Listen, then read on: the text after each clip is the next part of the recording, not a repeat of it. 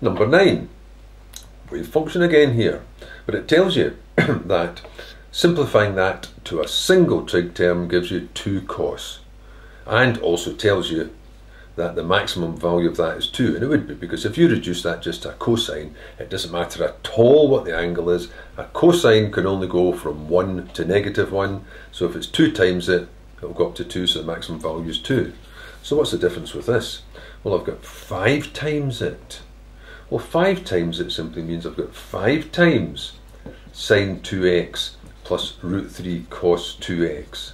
And for the part inside the bracket here, the 2x's rather, that's not going to affect the amplitude, that'll just affect the angle in the bracket. That'll come to 5 times, if this produces 2 cos x minus that, this will produce 2 cos 2x minus pi upon 6, which is 10 times cos 2x minus pi upon 6. Again, it's a cos, it doesn't matter what the angle is. The most it can do is go from 10 to -10. So the maximum value is 10, which is answer B.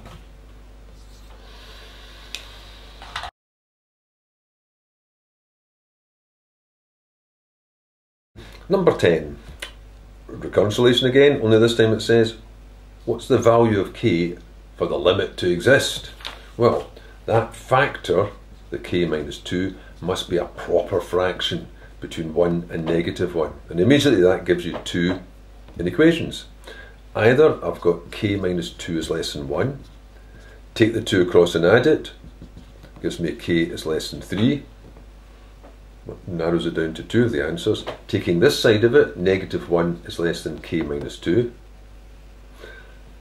Taking the 2 across, -1 plus 2 is less than k, so 1 is less than k. Put those two together, k is between 1 and 3. 1 and 3, answer C. There is another way to do this using that absolute value. If you write k minus 2 is less than 1 instead of this part of it. And what that absolute value means is the size of that. In other words, the distance of k from 2 can be answered in a number line. If I draw down a number line briefly, what this says is the distance of k from 2, well there's 2, has to be less than 1. Well, if that's 2 and you've got to be less than 1 away on either side, then you're stuck within this range here. You have to be between 1 and 3.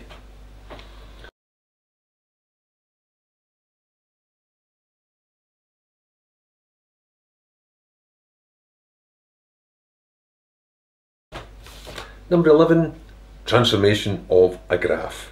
Well, I'm not going to draw all these different pictures down because you can either look at it and think, now what does this do? It doubles it, so it's stretched to twice the height and then it's lifted up 1. Not moving across the way at all. So it'll still be at 2, and that's the only point that's mentioned in all of these answers. It's where would this point go? It would still be 2 along, but if you stretch it to twice the height, it'd go to 6, plus another 1. That should go to the point 2, 7. And the only one with 2, 7 in it is answer C. Or doing it purely arithmetically, if you like, what that says is the new y coordinate is 2 times the old y coordinate plus 1, and inside the bracket there's no change. So 2, 3 would go to, inside the bracket there's no change, so the x stays as x, and this says the new y coordinate is 2 times the old y coordinate plus 1, so again there you've got 2, 7.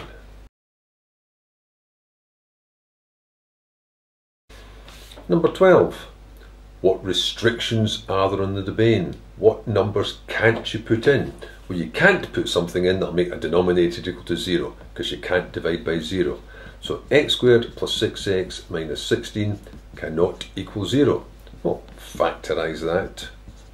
We've got x times x, that must be 2 times 8 to have a difference of 6. And the bigger one's positive, and that leaves negative for the other one. So that means you've got, taking the two inequalities, x can't be 2 and x can't be negative 8.